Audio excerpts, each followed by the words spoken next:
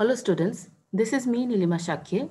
In today's class, we are going to find all the trigonometric ratios of the angle 180 degree minus theta.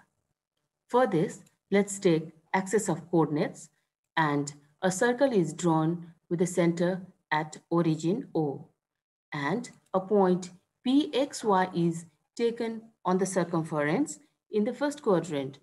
We have taken this point in such a way that we have OP, the radius R, and this angle POX is theta, acute angle. Angle POX equals to theta. Now, let's draw PM perpendicular to x-axis so that with the help of this coordinate Px, y, we can have the length of OM as x and length of PM as y. Now let's write all the trigonometric ratios for the angle theta. That is sine theta equals to y by r. That is y coordinate of P by r. And cos theta is x by r. Tan theta y by x. Similarly, the reciprocal of sine theta, that is cosec theta, equals to r by y. Sec theta, it is r by x. And the last ratio, cot theta, is x by y. Let's take one more point r on the circumference in the second quadrant so that we have this angle ROX dash is theta. And we have this OR is the radius. Here also, let's draw RT perpendicular to x-axis. Now we have two triangles, OPM and ORT. In both of these right angle triangles, OPM and ORT, we have these two angles equal because both of them are right angle.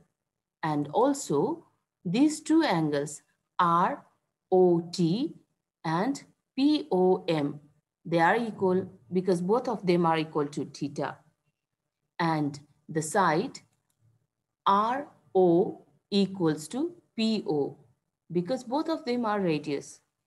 So by AAS axiom, they are congruent.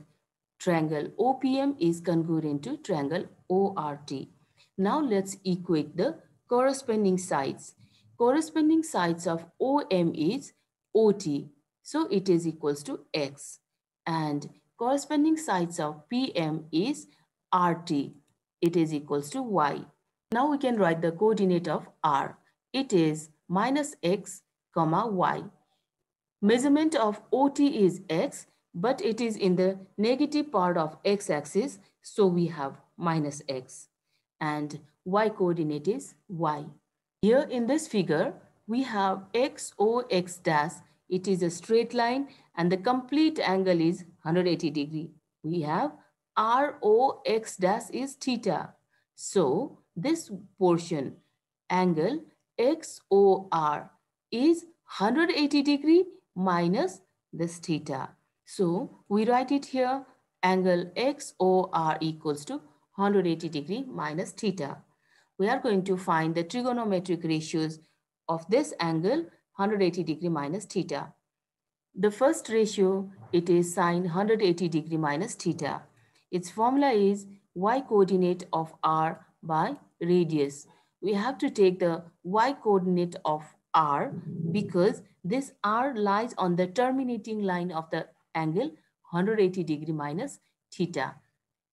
Y coordinate of r is y and the radius is r. So we have y by r. Now when we check these ratios, y by r is the ratio of sine theta.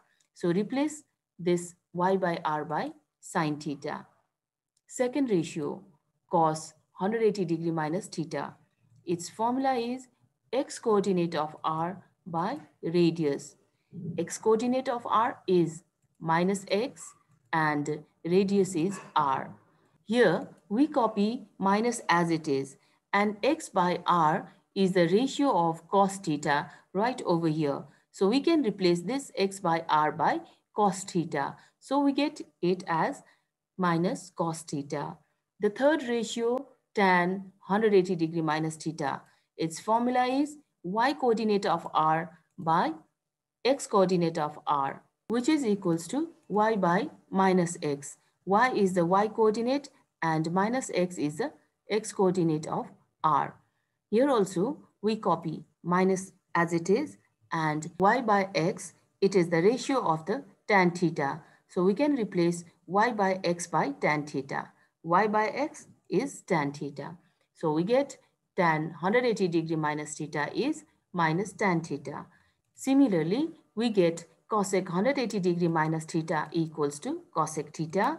Sec 180 degree minus theta equals to minus sec theta, and cot 180 degree minus theta equals to minus cot theta. These are the trigonometric ratios of the angle 180 degree minus theta. This much for now, students. In our next video, we will be finding trigonometric ratios of the angle minus theta. Thank you for watching this video.